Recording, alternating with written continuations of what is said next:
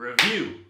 That's right, everybody. Welcome back. YouTube's favorite show. If you don't know where that's from, y'all need to subscribe to PewDiePie ASAP. He's about to lose to T-Series in the race for the #1 subscribed channel on YouTube. And that's not a big deal, other than the fact that T-Series is a conglomerate and PewDiePie is just one guy and two editors, Brad #1 and Brad #2. We can't be letting conglomerates take over the small man. Only in the United States is that allowed. We can't be letting a Swede who lives in Paris being taken over by a conglomerate from India. Subscribe to PewDiePie. Do your part. Welcome back, though. I told everybody on one of the little polls on my community tab, we're gonna do Lupe next. Did you want Mixtape Lupe? Or did you want Food and Liquor Lupe? My personal favorite mixtape from Lupe Fiasco, Fahrenheit 1st and 15th, Part 2, Revenge of the Nerds. So there's some bangers on this album. I'm probably gonna do more than one in the future, but what we're gonna land on first, Mean and Vicious. And this is one of the songs that he references in The Cool on the song Dumb It Down. We ain't graduate from school, nigga. Them big words ain't cool, nigga. Yeah, I heard Mean and Vicious, nigga. Yeah, we heard Mean and Vicious, but make a song for the bitches. And you'll understand why, because Mean and Vicious is a very lyrically complex song in terms of it's got extended long metaphors. It's got visuals that aren't really anywhere else. So let's just go ahead and jump right into Mean and Vicious, because this song's a banger.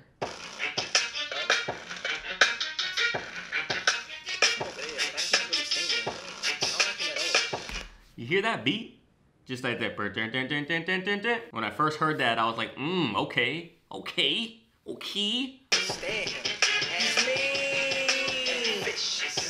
can't believe he's that rude to those stories, those rhymes, that Jew.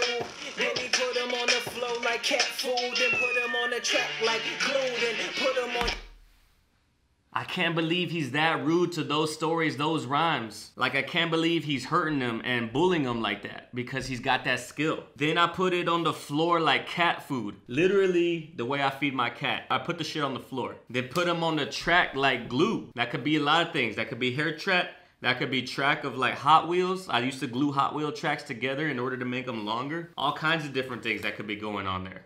Like glued and put them on your head like hat. Hey, back to you, little black power. I'm just running with a barrel full of black powder with a hole in it, wheezing deep, breathing, running from the fire on the trail. I keep leaving, I can't shake it, I swear it's heat seeking. I keep seeking somewhere to hide from it, duck and die from it, but it keep it up. Just when I think that I've done it, it keep sneaking up. Only can barrel of black powder, how that flame keep reaching us. Just one of the long-winded, extended metaphors. A lose this time, I use the example of a fuse to demonstrate how I can't lose. I wanted to stop that so many times right there, but you had to hear the extended metaphor in all of its glory. He's basically using this long-ass metaphor. Even if he wanted to put down the hot bars, he literally can't, and he's running from it, trying to escape the hotness of his own bars. But it keeps catching up because he's holding this barrel of black powder and he's spilling it. Like, think of a cartoon where the coyote's running away and the shit's lit on fire and he's running and the fire's catching him. I'm just running with a barrel full of black powder with a hole in it, wheezing deep, breathing, running from the fire on the trail I keep leaving. It's not a staccato type of rhyme scheme. He makes it like very smooth where the words almost kind of run into each other, like the shit's flowing like molasses. I'm just running with a barrel full of black powder with a hole in it, wheezing deep, breathing, running on the fire on the trail I keep leaving. I can't shake it, it's heat seeking. Literally like it's following him because it's seeking heat. He's saying he's that heat. His lyrics are that heat. It keeps keeping up. Just when I think that I've done it, it keeps sneaking up. No matter what he does, that flame's coming to him. And that's not even the end of the metaphor. How that flame keep reaching us. Just one of the long-winded, extended metaphors. A lose this time, I use the example of a fuse to demonstrate how I can't lose. I would put it down, but I can't do to the glue that I use to fuse everything together. Well, I spill some on my hands and goddamn, I might have to carry this forever. Well, I'm crazy to the game till they bury me insane. And once was a... Bruh.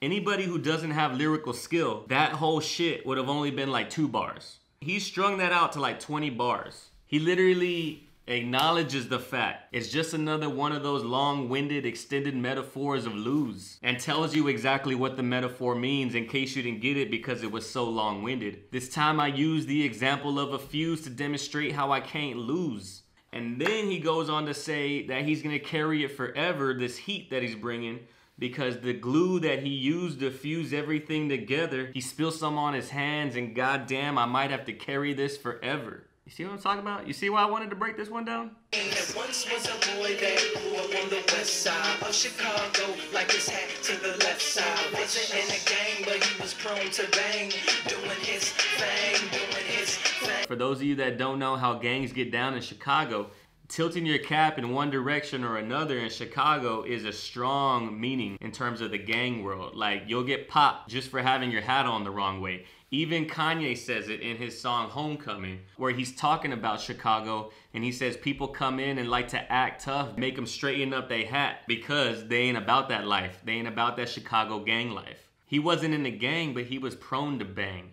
So he wore his hat like that. Maybe he was just doing it to fit into the west side and the south side of Chicago, so that way, you know, maybe he wasn't run up on, or maybe they respected him a little bit more, because he wasn't exactly the average dude, you know, skinny skateboarder, black belt at the age of 10. His parents are scholars. Truthfully, I have trouble with second verses, cause the first one be so intimidating. It be bullying, picking on and instigating, pointing out all the second one's limitations, like you ain't nothing but an imitation, like bits of bacon. Then he gets the whole second verse is his music personified. He's like saying, truthfully, I have trouble writing second verses. A lot of people have trouble writing second verses. A lot of people have trouble on their sophomore album.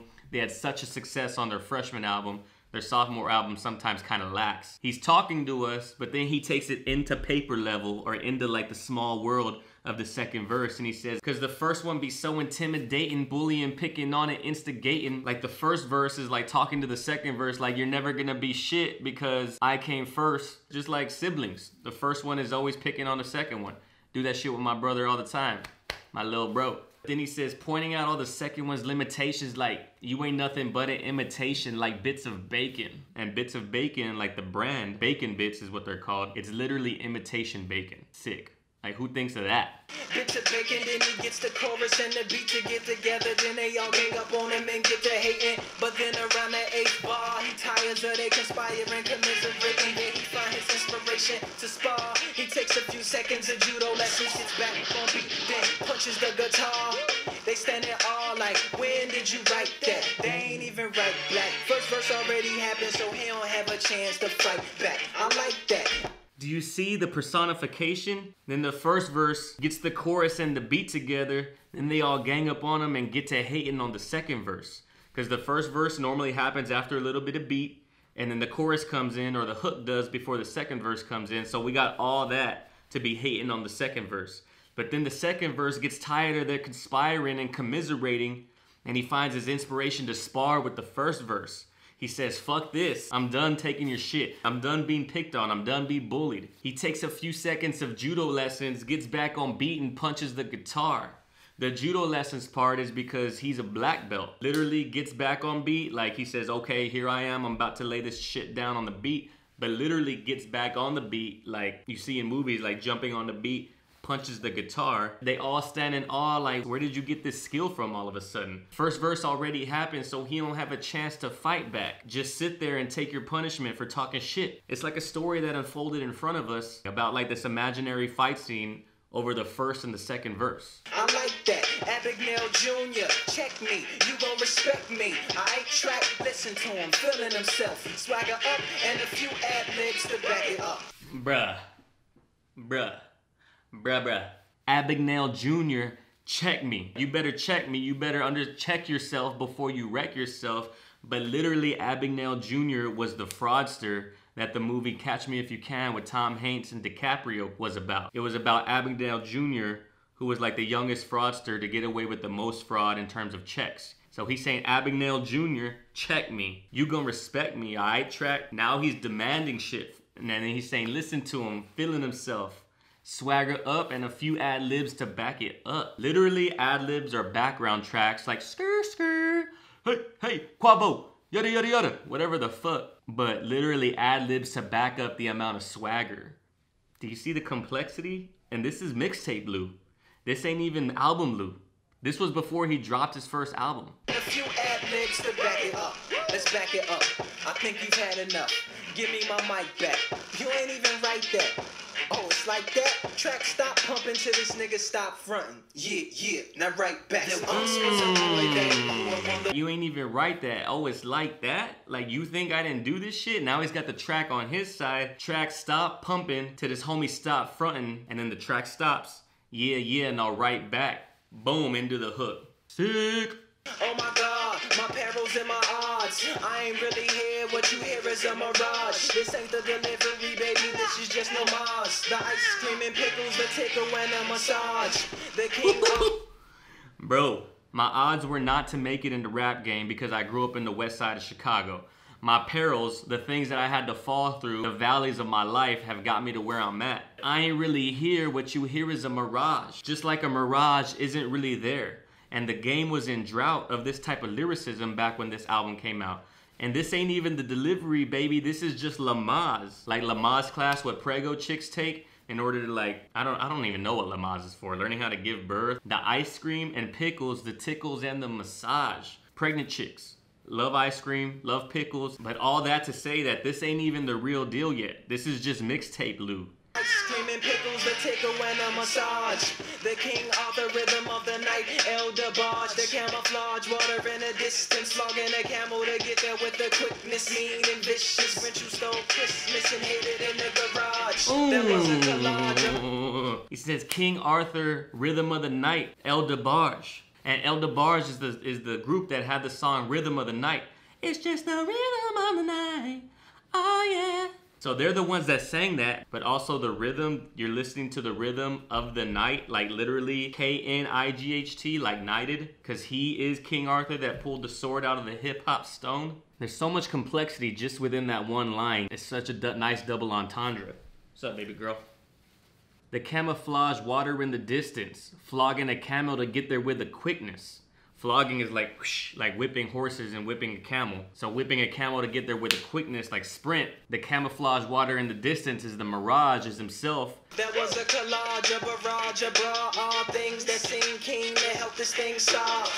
Jump, my battery charged. I'm by my green like string beans and beans from Mars. It's a mean thing to be seen with Oz. Got the F and F. Oh man, I'm a young little thriller. I will resurrect. Homie, come back for my killer and some disheveled apparel with that same leaking barrel. And some was a boy then. He brought everything. He brought a collage of all of his memories, all of the things that made him who he is. A barrage, which is basically firing of artillery or bombs, like a barrage of bombs when they got released from the undercarriage of like B-52s. So he's dropping bombs on this track in terms of lyricism. He feels like this is all the things needed to help start his rap career. And then jump, my battery charge. Jumping a car to start, but also jump, my battery charge, I'm ready to go. And then I'm about my green like string beans and beans from Mars. I'm about my green, I'm about that paper like string beans. Not string beans, but green. And beans from Mars. Martians are always depicted as being green. I don't know why, but they are. It's a mean thing to be seen with R's. Got that F and F on me.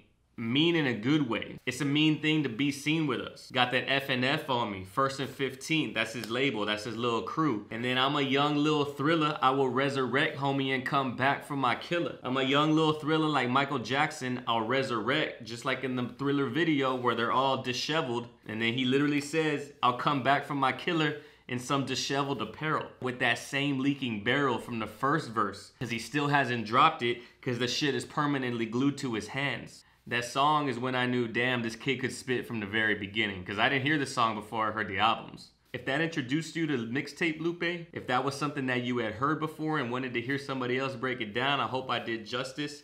I hope you understand why Lupe is one of the best in the game, lyricist-wise. But thank y'all for being here again. Back to normal length video, because this is not an 11-minute Eminem freestyle. That takes a dissertation length video just to break down. Hope y'all guys enjoyed it. Subscribe, stay tuned, hit the notification bell, all that stuff. Peace out.